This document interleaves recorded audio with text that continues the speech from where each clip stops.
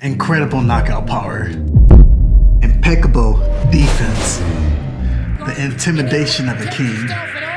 Welcome to Storytime with SUPA, and today's story is on the force of Mike Tyson.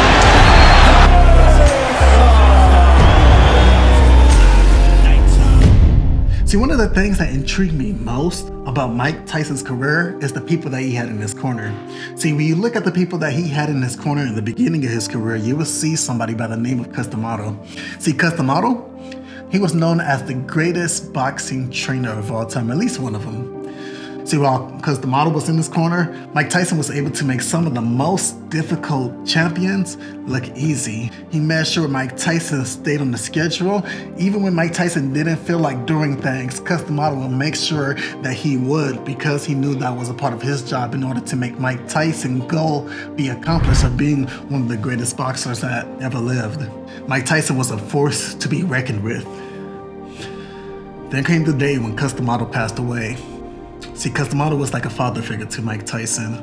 So when Cus D'amato passed away, Mike Tyson started putting himself around people that didn't serve him. See, he had somebody in his corner like Don King. See, Don King was the type of individual that didn't care about what you did as long as he was making money. He didn't care about how Tyson reached greatness.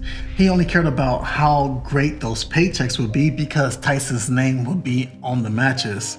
The contrast between Cus D'amato and Don King is that Cus D'amato will do everything in his power to make sure that you level up, to make sure that the world see you as one of the greatest boxers of all time, while Don King only seen the profit in you, realized how great you was, so he put you under his team so that he could put money in his pocket. So the result of that became, he put himself around drugs, toxic people, gambling, and bad habits, so that when he stepped into rings, he got knocked out by people like Buster Douglas. Wasn't staying accountable to himself as he was when he was with Cus D'amato.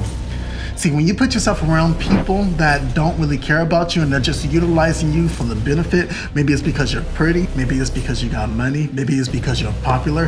When you put yourself around people that is only looking to hang out with you because of the benefits that you have, then there's a consequence that you may mess up your future. You may jeopardize things that may happen because of the opportunities that lies ahead. You're having people block them. Depending on who you put yourself around will determine the quality of your life. You have to stand strong and say, is these people adding value to me? Am I adding value to them? Is this an actual friendship? Are they my confidants? Are they my partners? Or are they my parasites? Are they predators? Are they looking to seek something? We have to put ourselves in a position for us to put the right people in front of us. See, the right person will come into your life to tell you things that you may not want to hear at the moment, but they're telling you so that you can level up. You may not want to work out, but they're going to tell you that you need to get in the gym because they want to see you live as long as possible. You may not want to do the things that you may have to do, but they're going to say that you need to be accountable for the things that you said that you're going to do. You have to find your partners in life in this world full of parasite and predators. People that is willing to take from you or to exploit you. People that is willing to do whatever they can with you for them. See, you gotta find your Cus D'amatos. You gotta find the right people in your corner, because if you want to increase the quality of your life, it depends on what you allow into your life.